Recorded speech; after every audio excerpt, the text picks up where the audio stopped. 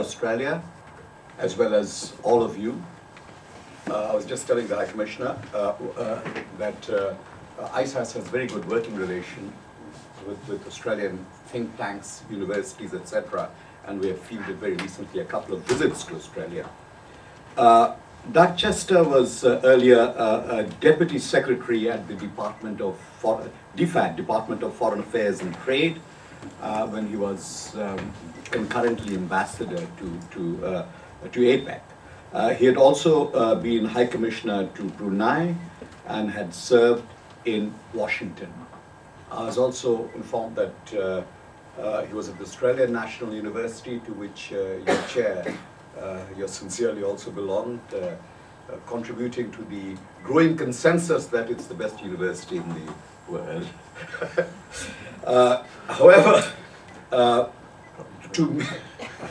to many in South Asia, Australia conjures up many images of endless land, arid land, and well, everyone knows the kookaburras and kangaroos, of Donald Bradman and Yvonne Goolagong, those of us who are into tennis, or Patrick White or Joan Sutherland. What Donald Horne had once called the lucky country, but as you know, that there's meant to be more of irony into the name than is implied in the title itself. Anyway, what he called the lucky country produces heroes. At the same time, it also chops off the tall poppy. That's a very Australian characteristic, which we in the subcontinent, we in South Asia, find very fascinating. As Asia is re-emerging today, as this is being recognized on the global matrix, the components of Asia, the two subcontinents, Australia continent as a matter of fact, and South Asia, there's a felt need among us to know one another better, so that we can have greater mutually profitable interactions. Today, High Commissioner Chester will speak to a very important subject, which is Australia's relations with South Asia. The two, Australia and South Asia, are tied by many commonalities, including Commonwealth values, of course, and cricket, as we are all aware. And yet, Professor Robin Jeffrey has called this relationship puzzling. I mean, and he argues that there's a missing link, which is travails and travels of peoples, and not in so many words. We are hoping that High Commissioner Chester will speak to those issues. He'll speak about politics and peoples and trade and commerce and uranium, and give us also a solution of Australian perspectives to the solution of problems in Afghanistan. So with those few words, the floor is yours. Well, thank you, Dr. Chowdhury, and I'd like to thank the Institute for giving me the opportunity to speak here this afternoon. And let me start by just making a few, I guess, introductory comments about, about the region itself. That the South Asian region is a region of significance to Australia. It's of significant economic and security interest to Australia. It's the fastest growing region in the world, and we see that from the GDP figures for countries like India running at about 9% and Bangladesh, Sri Lanka at around 6 and 7%. It's also the home for 1/5 of the world's population, and Australia's goods and services trade with the region last year in 2010 was over 20 billion Australian dollars.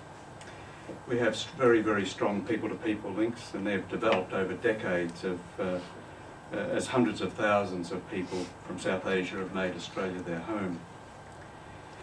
What I'd like to do more generally in this presentation is to map out how South Asia fits within Australia's broader foreign and trade policy settings.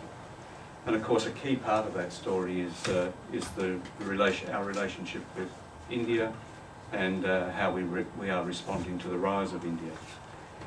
India, after all, is the world's largest democracy and undeniably the economic powerhouse for South Asia. Australia's foreign policy settings also recognise that South Asia is a crucial staging point for confronting some of the more significant and toughest global challenges. Challenges such as poverty, the effects of climate change, terrorism, piracy and people smuggling. In March this year, our Foreign Minister Kevin Rudd gave a speech in Perth titled "The Commonwealth of Nations, Australia and the 21st Century." Now, the main purpose of that speech was in the lead up to the Commonwealth Heads of Government meeting that was held in Perth in late October this year. But the speech was also significant for elaborating on the shift that's been taking place for some time now in Australia's foreign policy settings. And that is, the shift is that Australia is increasingly acknowledging that it is both a country of the Indian Ocean and a country of the Pacific Ocean. We are a two-ocean nation, not a one-nation ocean, and not a one-ocean nation, as Mr. Rudd said. This Look West policy, if you like, that's what you want to call it, is about Australia acknowledging the need to do more in South Asia, in Africa and in the Middle East, in the pursuit of our national interests, in pursuit of Australia's national interests. And as I said earlier, it's fair to say that India plays a large part in that. And it's one of the primary factors driving this recalibration of Australia's foreign policy focus from the Asia-Pacific to the Indo-Pacific, as Mr. Rudd called it. Last Thursday, Mr. Rudd spoke at length at the Australian foreign policy at the Australian Institute of International Affairs in Canberra. And in his comments last week, Mr. Rudd outlined 10 key aspects of Australia's vision for its place in the world. And I just want to mention the first three of those. The first one was to entrench our standing, Australia's standing, as a middle power with global interests and regional interests. The second was to preserve the peace, stability and security of the Asia-Pacific region by building the principles of common security through the institutions of our region. And the third element of the vision was to build new cooperative institutions to support the peace and stability of the Indian Ocean region, recognising that we are a nation of two oceans, not one, and the Indian Ocean will become as significant as the Pacific in the century ahead. And it was in this context that we can explain Foreign Minister Rudd's attendance and very active participation in the Council of Ministers meeting of IRAC, the Indian Ocean Rim Association of Regional Countries, IRAC, that was hosted in India in the middle of last month, on the 15th of November, just 2 weeks ago. IRAC is a key regional forum which enables Australia to engage closely with India, Bangladesh, Sri Lanka, Indonesia, Singapore and other states with vital interests in the Indian Ocean. And Mr. Rudd's presence was the first time in 15 years that Australia had been represented at foreign minister level at an IRAC meeting. And Mr. Rudd acknowledged this and at the same time called upon IRAC member states to also ensure that foreign ministers' engagement was increased across the board with a view to revitalising revitalising IRAC. Through a number of public statements, Mr. Rudd also called for greater focus on the potential of IRAC. Given the strategic importance of the Indian Ocean, the Indian Ocean region, whether in terms of energy security, trade flows or fish stocks, Australia wants to work with others of the region to see IRAC revitalised and strengthened as a key element of regional architecture. And he noted that with India as the current chair, followed by Australia chairing after India and then Indonesia, that the time was ripe to have 6 years of good leadership to further develop and reform the long-term agenda of IRAC. And Australia's push for a revitalised IRAC is also about engaging at a level that befits our relative political and economic stature, our stature in this part of the world, in the Pacific and in the Indian Ocean. Our the Secretary of our department, the Department of Foreign Affairs and Trade, made the point recently that Australia is not as small as we like to think of ourselves, and I think that is very much a view that Australians have, that they don't really appreciate our standing in the world. And what Dennis Richardson was saying was that, was pointing out that of the 193 countries that make up the United Nations, Australia is the 6th largest in land area. We have the 13th or 14th largest economy, with 19 years of uninterrupted growth. Our currency, the Australian dollar, is the 5th most traded in the world. And we have the 13th or 14th largest defence budget in the world. Also, and more importantly, particularly given our engagement in South Asia, within the next 4 years, Australia will become the 7th or 8th largest aid donor in the world. We've doubled our foreign aid over the last 5 years, and we're on track to doubling it again by 2015. So acknowledging our relative standing in the world, and as we look west to our South Asian partners with whom we share a stake in the Indian Ocean, we naturally want to be part of the story of the development of that region. Turning to India more specifically, the call for Australia to look west to South Asia and beyond takes place at a time when the relationships between the United States, China, Japan and India will provide the backdrop to much of what unfolds in the Indo-Pacific. Very much like the Cold War provided the backdrop to the second half of the 20th century.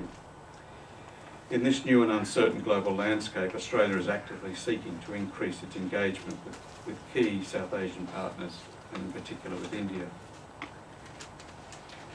As no doubt most of you here today will be familiar, and I guess there's not many experts in this room, India has emerged in recent years as a significant global power, both politically and economically, and is playing an increasingly important role in the security of our region. By 2030, India is projected to overtake China as the country with the world's largest population, and some forecast that India will be the world's 3rd largest economy by 2025. Over the past few years, the Australian government has moved towards placing India firmly in the front rank of its international partnerships. And this is a clear recognition of the implications of India's rise for Australia's own national interests. Shared values, our commitment to democracy, pluralism, human rights and the rule of law make Australia and India natural partners in addressing a myriad of international challenges.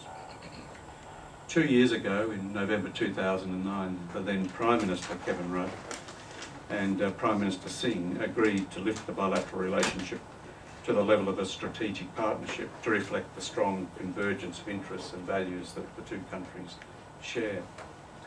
This strategic partnership includes cooperation on trade and investment, security, climate change, science, education, resources and energy. Since the time of the two Prime Ministers meeting in November 2009, we've had an extensive number of two-way ministerial visits. There have been 17 from India to Australia and 24 from Australia to India. We've substantially expanded our diplomatic presence in India. We've opened 2 consulates, one in Mumbai and one in Chennai. In 2011, earlier this year, I think it was in July this year, we launched negotiations on a comprehensive economic cooperation agreement that will hopefully come to benefit the growing trade we have between Australia and India. However, as Dennis Richardson, the Secretary of our department, noted a few weeks ago in early November, we have yet to develop a genuine strategic partnership with India, and our trading relationship remains far too narrowly based. So the potential for growth is quite great. In 2008, our then Minister for Foreign Affairs, Stephen Smith, compared Australia's early approaches to India as very much like a 2020 cricket match. Short bursts of enthusiasm followed by lengthy periods of inactivity. And I guess there were reasons for this. There was a very high level of engagement between Australia and India in the early to mid-90s, but these were truncated by India's nuclear tests. But as Stephen Smith said back in 2008, what is now needed was to treat the relationship like a test match and work with diligence, dedication, application and perseverance day in and day out to extend the partnership. Somebody mentioned uranium. I'm not really sure what kind of cricket analogy you would apply to Prime Minister Gillard's recent challenge to for the Australian Labor Party to reverse the Labor Party's ban on exporting uranium to India. But that will be debated shortly at the ALP's National Conference that's held next month in December. Anyway, irrespective of how that uranium debate plays out, Australia is well positioned to partner with India through exports of minerals and fuels, energy investment opportunities in Australia, and collaborations of areas of joint interest. A central element of India's foreign policy agenda is energy diplomacy, which relates to the need to secure energy supplies to meet the rapidly growing industrial and consumer demand. India's projected energy needs as the world's sixth largest energy consumer are enormous, and with Australia's LNG, with our coal and our uranium, we are already a significant energy exporter. We're also a significant exporter of agricultural produce. So we have a lot of what India wants, and India and the rest of the world will want in the 21st century. Just on some, very briefly on some trade figures, two-way goods and services trade in 2009-10 between Australia and India totalled around 22.3 billion Australian dollars. India was Australia's third largest export market in that period in 2009-10, up from fourth place in 2008-9. Australian merchandise exports to India reached 18.3 billion Australian dollars in 2010, up from around 14.5 billion Australian dollars in 2009, and that represents about 7.4% of Australia's total merchandise exports. Although the trade relationship is dominated by merchandise trade, the role of services trade is growing. Australia exported around $3.6 billion worth of services to India in 2009-10, and new prospects continue to emerge in sectors such as ICT, biotechnology, education, tourism, health, film industry, and in insurance. Education exports to India in 2009 totalled around 3.1 billion Australian dollars, with India being the second largest source of international students studying in Australia. Australian investment in India in 2009 totalled around just over 3 billion Australian dollars, including 278 million in direct investments and around 2 billion in portfolio investment assets. And these investments covered various sectors: manufacturing, telecommunications, hotels, minerals processing, food processing, oil and gas, and the automotive sector.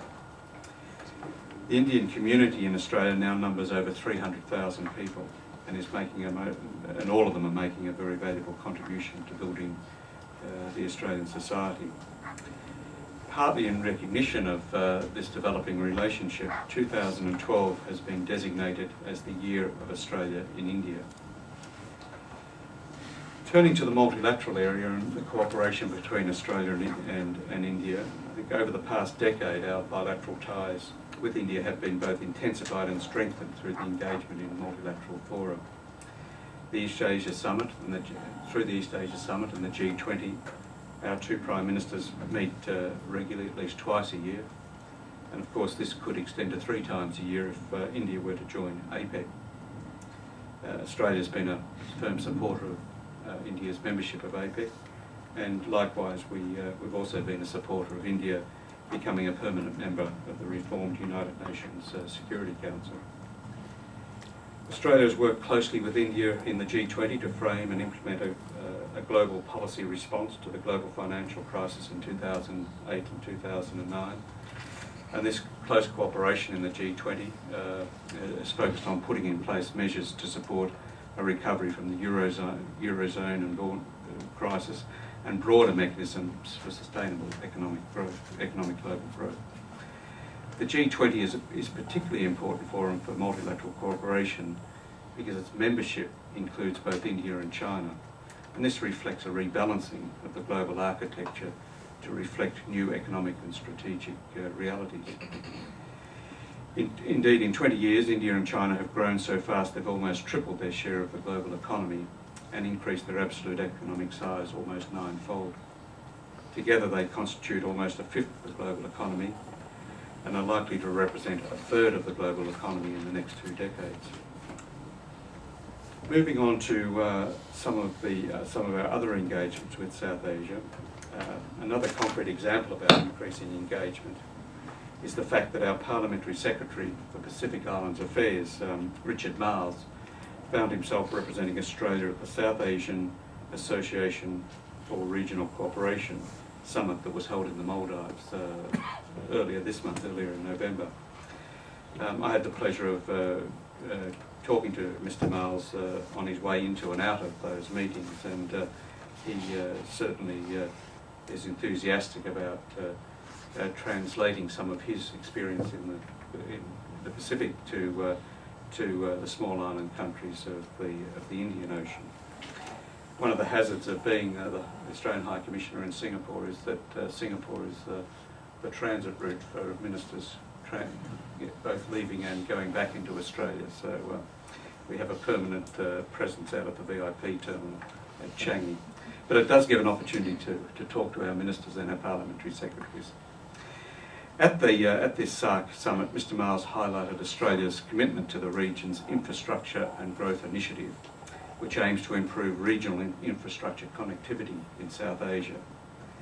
This contribution recognises the fact that the region suffers from a severe lack of intra-regional connectivity between national road networks, unrealised potential for rail and inland water freight transport, and inadequate road and rail connectivity of ports in the hinterlands. Of course, Australia is not alone in this region in its support for greater connectivity. The ASEAN connectivity drive that's being pushed by Singapore in particular, Australia is very supportive of this and is doing a lot to promote and be engaged in ASEAN's connectivity initiatives.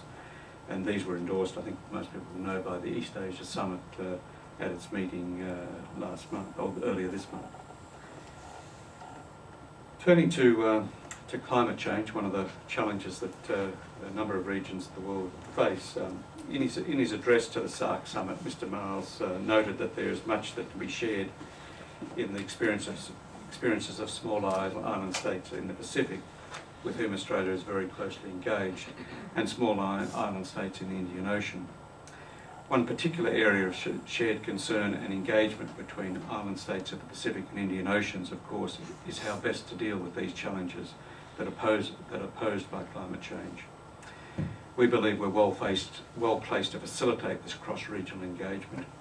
We well understand the pressures facing small, low-lying islands in the Pacific, and in South Asia we are acutely aware of the threat posed to the Maldives, for example, in rising sea levels. We are a constructive player with our South Asian partners and others in international deliberations through the UNFCCC, and we accept our responsibility as an advanced developed country with high per capita emissions. So through our active middle power diplomacy in the Cartagena group, we are doing our best to bridge the developed versus the developing country gap that runs the risk of seriously undermining UNFCCC negotiations. Australia takes seriously the science of climate change, as should all states with vital interest in the Indian and Pacific Oceans. And the recent release of the special report by the IPCC shows again that globally climate change can result in unprecedented extreme weather and climate events. In South Asia, Bangladesh is one of the most natural disaster-prone countries in the world and amongst the most vulnerable to climate change and the growing frequency and severity of natural disasters. The World Disaster Report of 2010 revealed that more than 154 million Bangladeshis were affected by natural disasters between 1990 and 2009. The UNDP have further noted that projected sea level rises will directly affect the lives of 35 million people living in the coastal areas of Bangladesh by 2050. As part of our commitment, as part of Australia's commitment under the Copenhagen Accord to provide fast start assistance to developing countries, particularly least developed countries and small island states, Australia is helping Bangladesh build its resilience to the impacts of climate change and natural disasters, especially the risks posed by rising sea levels and tidal surges. We are working with the government of Bangladesh through two main programs. The first, the Bangladesh Climate Change Resilience Fund, and the second, the Comprehensive Disaster Management Program. Our active middle power diplomacy on confronting climate change is not just about mitigation. Australia is also focused on how we can secure our shared global economic future through transitioning to low carbon growth. For this reason, the Gillard government recently passed clean energy legislation with a carbon tax as its centrepiece. And this is about Australia adopting a forward-looking approach to the changing economic landscape aimed at reaping the benefits of the low carbon growth model.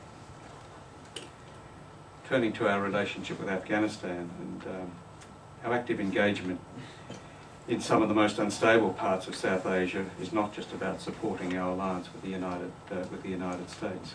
It's also about pursuing our national interests through a strategic approach to our overseas aid or development program. As Mr Rudd noted to the Australian Parliament on 23 November this year, Australia's aid program is an integral part of our broader foreign and security policy objectives.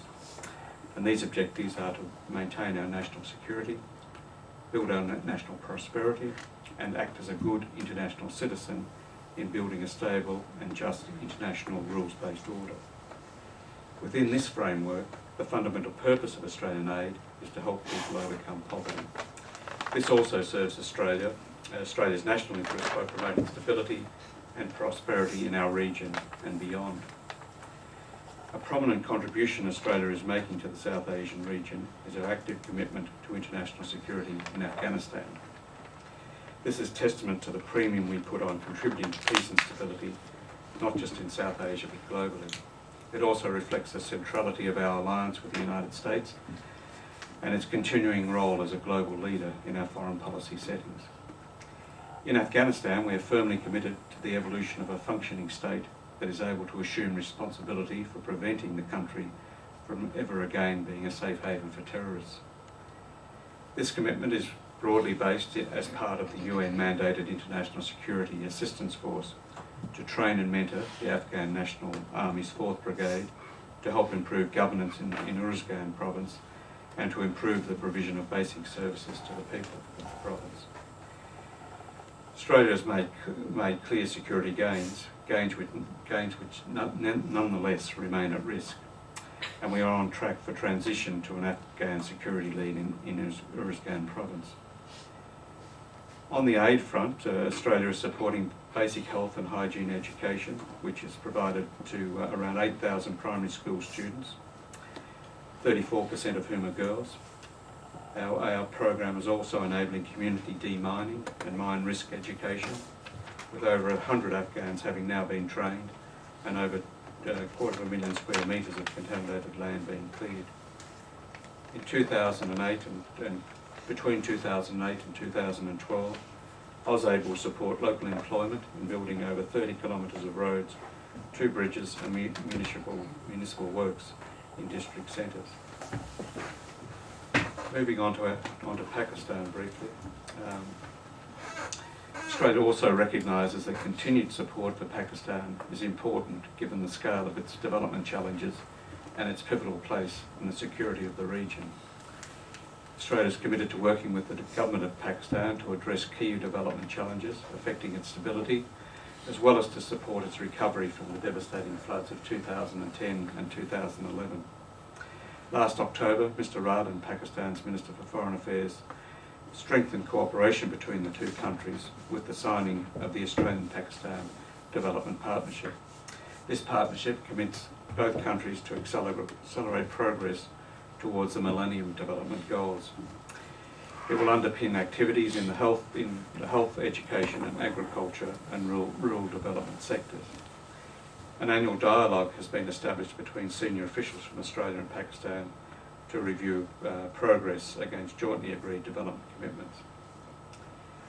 Australia's support is also helping around 28,000 children return to schooling following the 2010 floods, and has provided seeds and fertiliser and more than 30,000 to more than 30,000 farmers to help restore crops and livelihoods following the floods. Australia's also invested in research programs that have improved farming techniques and increased farmers' incomes in the mango, dairy, citrus sectors, and has recently awarded 50 development scholarships for Pakistani nationals to study in Australia in 2012.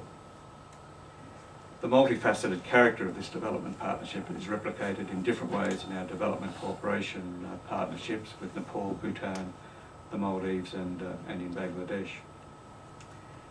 Let me turn briefly to Sri Lanka, and really just one issue with Sri Lanka which I think underpins the relationship, at least part of the relationship we have with Sri Lanka. As most of you will be aware, a central preoccupation of Australia's foreign policy has been informed by the fairly intense domestic political focus, is the threat to Australia's national security interests posed by irregular immigration and people smuggling. Australia has worked closely with the Sri Lankan government and other regional partners in combating people smuggling. Australia has appreciated the good work that has been undertaken by the Sri Lankan police and navy to disrupt the dangerous and illegal people smuggling trade. We work closely together, the two governments work closely together to prevent people smuggling and to explain the dangers of people smuggling to vulnerable communities in Sri Lanka. In September this year, our High Commissioner in Colombo noted that the effectiveness of Sri Lankan security forces' coordinated work had been demonstrated by the fact that no boat had reached Australia from Sri Lanka since November 2009. Touch wood. We may not see eye to eye with the government of Sri Lanka on other issues, but on the issue of people smuggling, the two countries have worked closely together and continue to work closely together. There's probably a lot more I could say about our engagement with the countries of South Asia. It is a very large and diverse collection of states, and as I said very early on in my presentation, much of our engagement is focused on promoting Australia's national interest and those interests, whether they're security interests or economic interests, very much underpin our relationship with South Asia and the countries of South Asia. One thing I didn't mention earlier, and I should highlight, and I think this is an issue that does focus the minds of most Australians, and that is that it is estimated today that 80% of the global cricket economy is based in South Asia. And I think our Parliamentary Secretary, Mr. Miles, noted this in his presentation at the SARC meeting. And that statistic is, as he said, there can be no more dramatic statistic than this to focus the Australian mind about the power and potential of South Asia in every field of human endeavour. Speaking of cricket, I'd like to take this opportunity to invite any of you here today to be present at a cricket match on the 28th of January next year, when the Australian High Commission and the Singapore High Commission, the Indian High Commission, come together for a game of cricket, either at the cricket club or the Kallang cricket ground. I'm sure somebody will have a betting book on the outcome. But if you are free on the 28th of January, we will be advertising and giving everyone details of this. But coming together through sports is a great and underappreciated tool of public diplomacy. So we'll see how we go next year. It will be a competitive game, no doubt, but one with plenty of fun and enjoyment. With that, can I thank you for allowing me to give this very brief presentation on our relations with South Asia and the countries of South Asia, and I'm happy to try and field any questions you may have. Thank you. Thank you, High Commissioner. And the match will be third ball of the first over will be a no ball. I think it's the Can we bet on that? I think it's the third and fourth ball of the second over, I think is what we're arranging. All right. Well, on behalf of all of us at ISAS, I want to thank you for what was an extremely comprehensive presentation of Australia's engagement with South Asia, India in particular, of course, given the importance of India in the system, but not just India, but with the rest of South Asia as well. And you have also given an analytical account of how Australia sees itself, much in the way Kevin Rudd had spoken as not just a one ocean but a two ocean state, and underscoring the point, and no one can dispute that being a good international citizen redounds to the interest of any country in the global system, political system. With that, I open the floor to comments, questions, remarks, and the High Commissioner has agreed to respond to those. Yes, Professor Jeffrey. Could you, could you go into a bit of detail about the government's position on the decision to quarter US troops in Darwin, or at least to run a constant flow of up to 1,500 US troops through Darwin on a, I gather, a kind of regular basis? So there'll be an American troop presence in Australia. What's the rationale, and when will that begin? The background to it? Well, the background is as a result of the US Force Posture Review and the engagement the US has had with Australia on that, and how the US will, as the US has indicated, as they wind down from conflicts in the Middle East and South Asia, that they will have capacity and assets to be repositioned around the world. We have an alliance relationship with the United States. We already do a lot with the United States, with exercises and so on, and the Australian government sees this as just a natural extension of that relationship, that the Marines, a small number of Marines will transit through Darwin, and there'll be joint training exercises, just as happens now, but where they come just for the exercise itself. It's probably very, very similar to what happens in a number of countries in this region, with Singapore, with, for example, having US ships transiting through Changi on a regular basis. Any reaction to that? Yeah, no, simply that to have troops on the ground it seems to me quite a substantial departure from anything that's happened since the Second World War in terms of a regular American troop presence, which raises South Korea, Japan, and Okinawa. Yeah, no, but it's not as has been made very clear. It's not a base. It's not basing. Mm-hmm.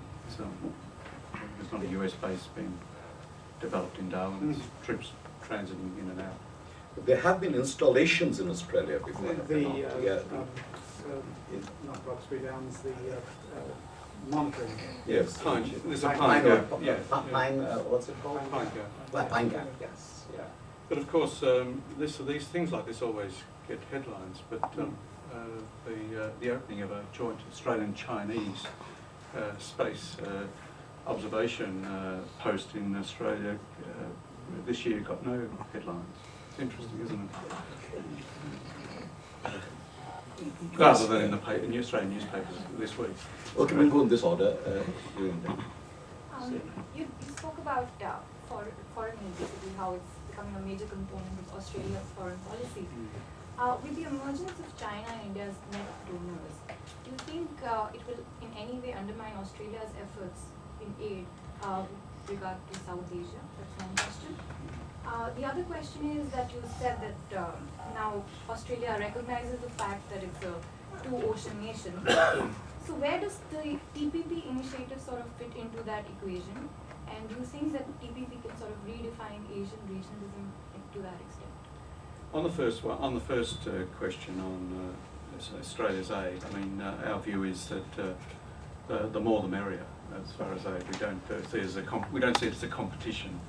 I think the more money that is available, more resources that are available to assist countries to achieve the Millennium Development Goals, the better. So we've never seen aid as really a competition, if it is genuine development assistance.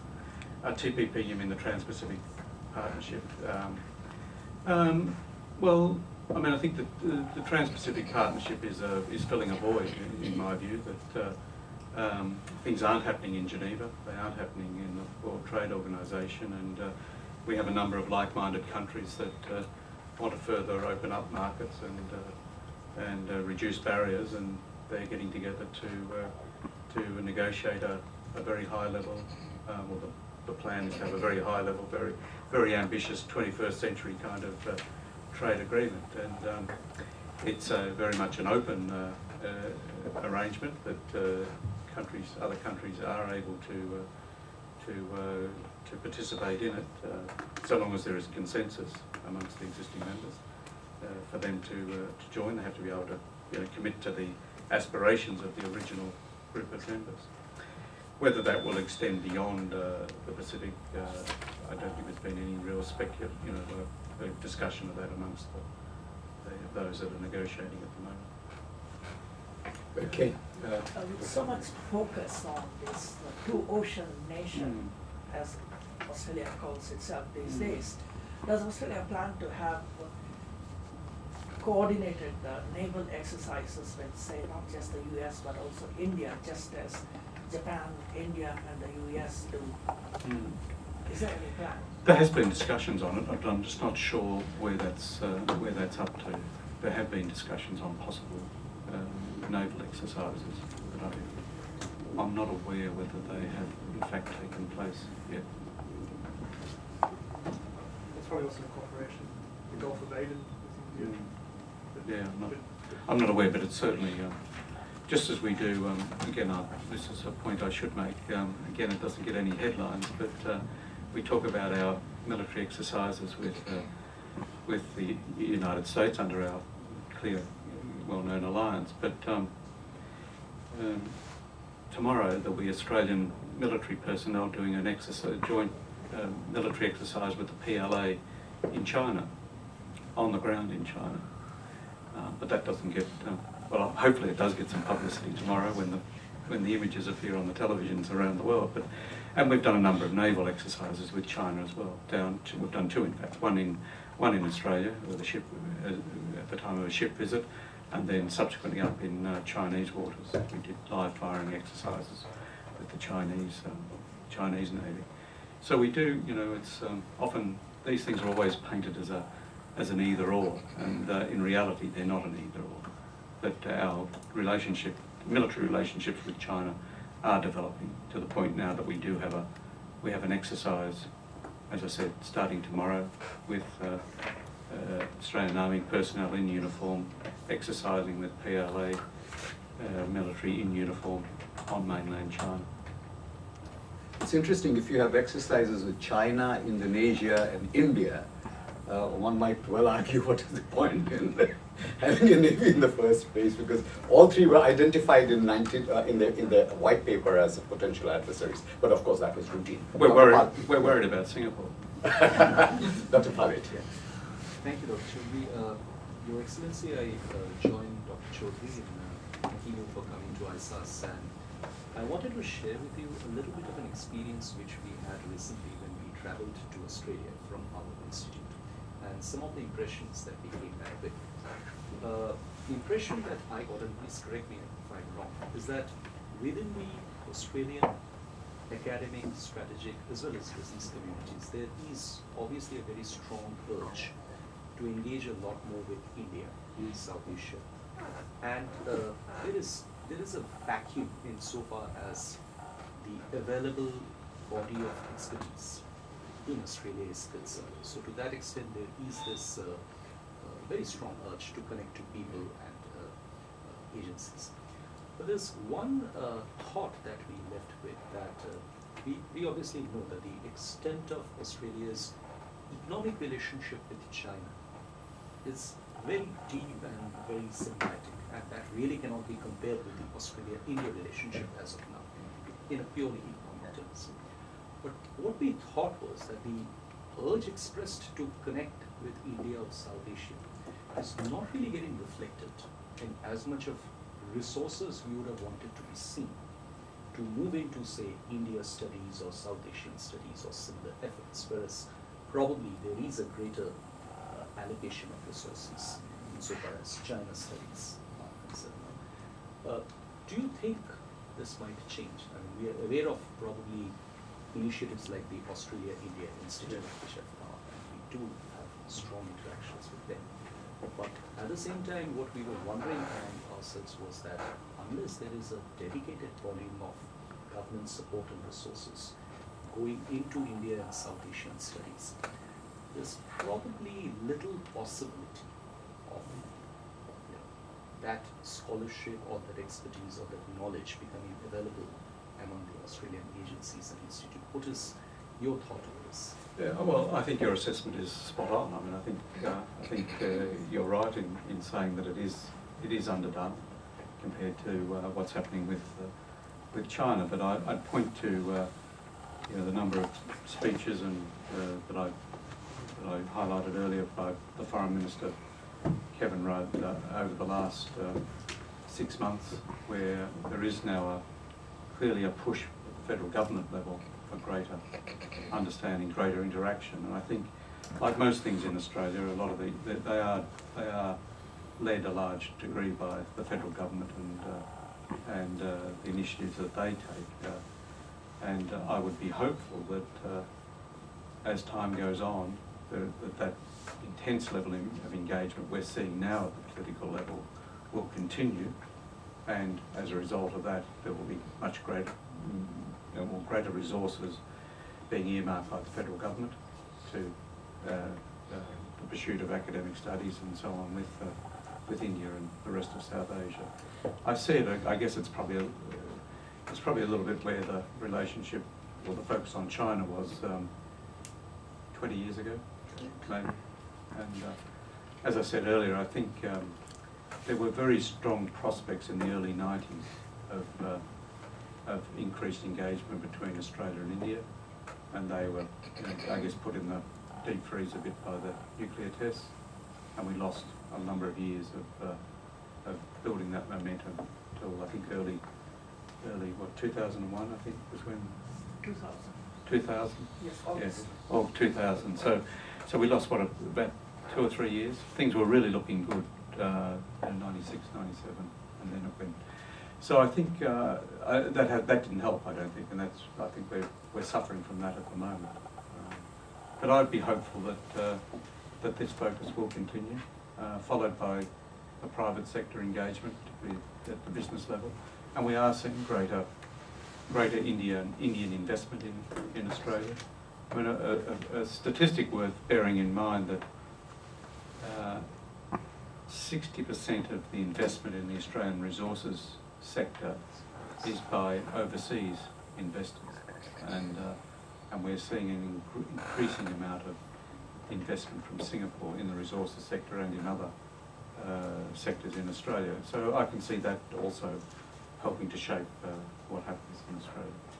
As a follow-up to this, I think that's you've really stated the facts very comprehensively. As a follow-up to this, I was just wondering that as an economist, what I feel, other than the resource related engagement, education is providing a major push between the engagement between the two countries. Do you think that is a fact that is taken note of by the strategic and the diplomatic community, that education can really serve as a major medium? Well, the answer to that is yes, but I think there are gaps in people's appreciation in the value of education. There are gaps, but fundamentally, certainly the state governments and the federal government generally accept the value of education in developing those things, and that's why we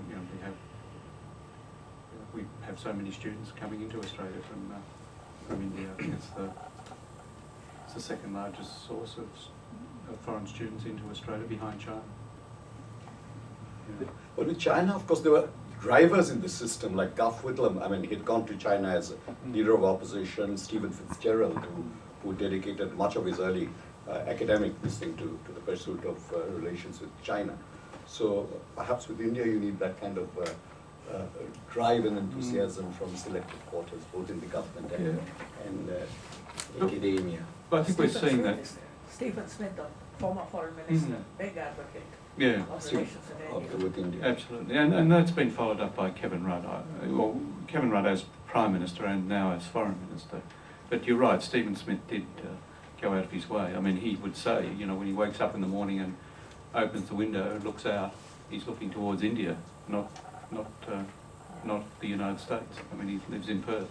So, I see. That's right. I thought in Canberra it would be difficult. Sorry. I know there's been a very strong push from Australia. I've been visiting for quite some time. The last 20 or more years since China really started liberalism in 1980, the entire focus has been China.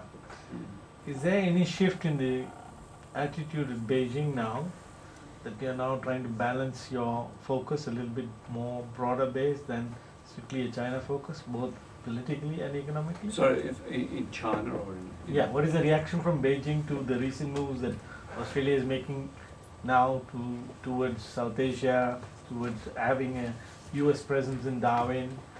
Do we have any reactions from the Chinese? Because there's been a privileged relationship between Australia and China on many fronts for the last 25 years or more.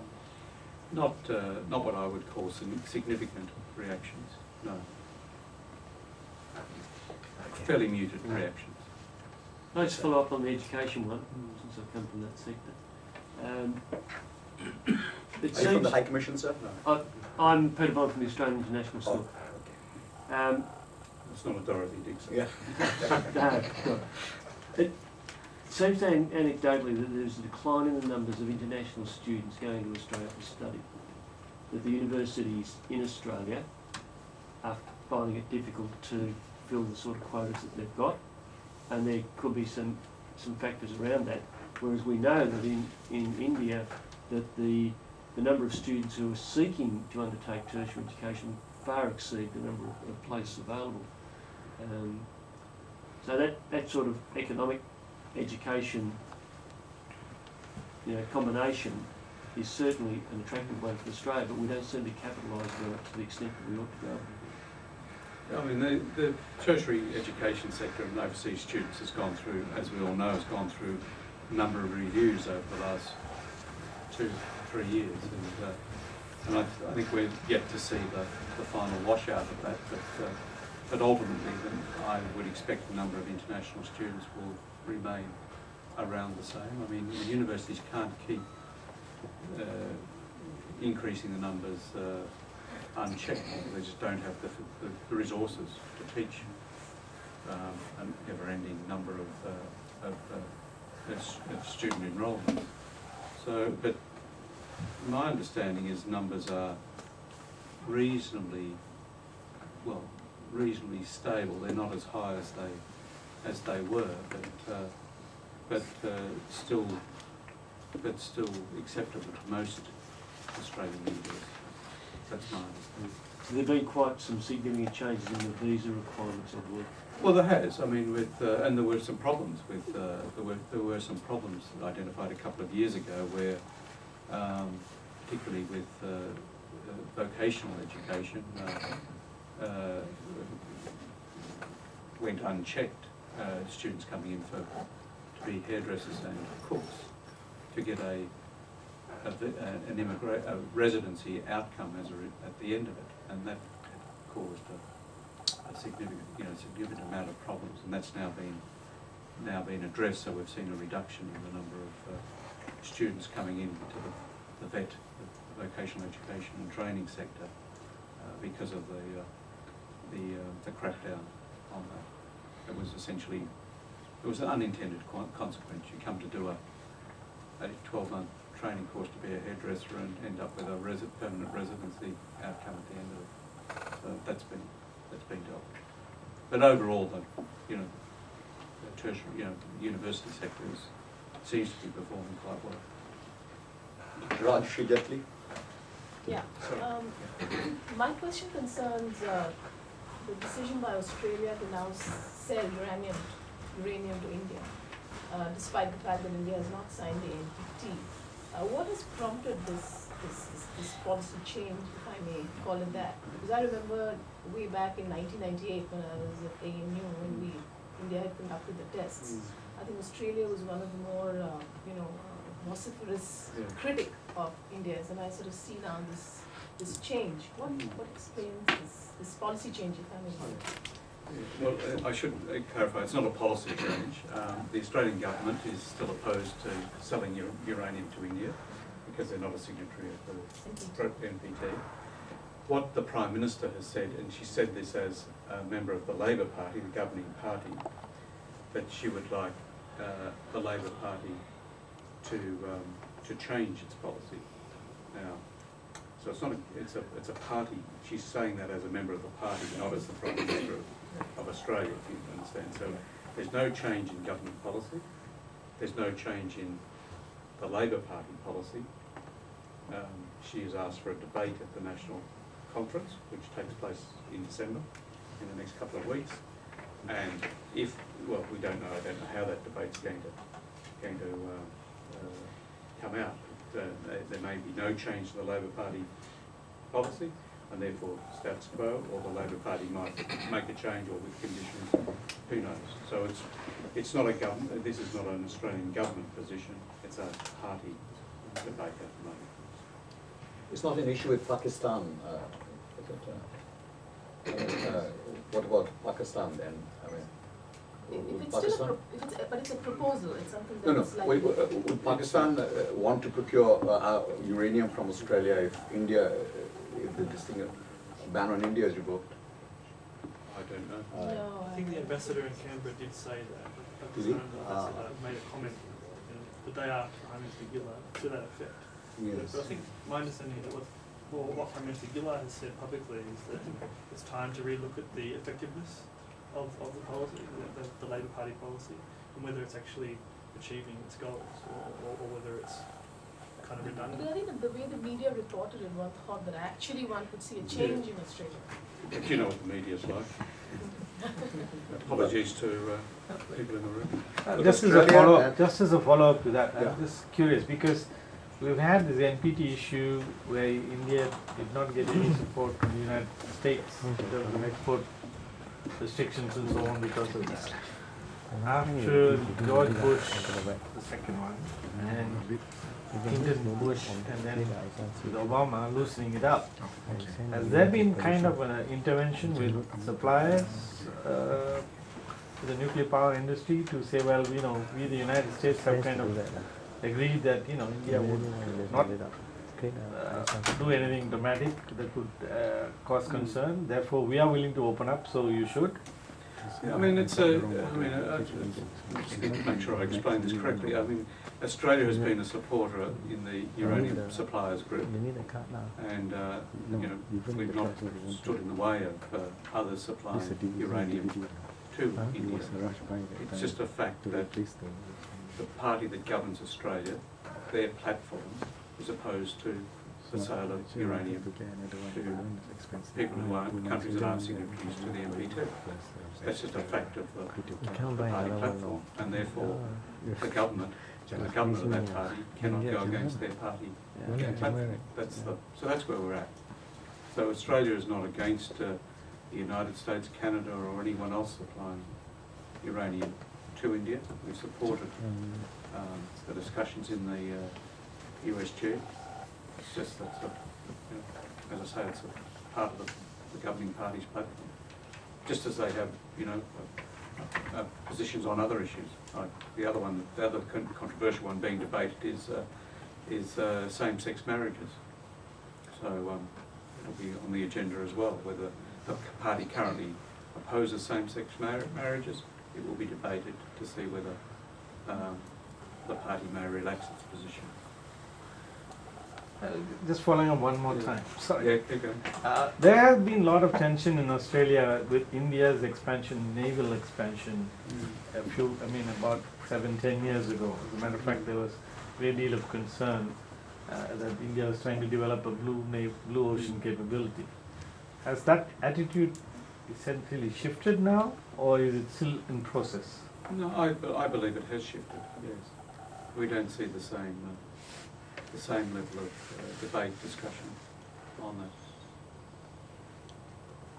Blue water capability. Yeah. Okay. Any more questions, remarks, comments? And if there be none, it is my very pleasant duty to etch ourselves in your minds forever, in your mind, by giving you this token of our appreciation.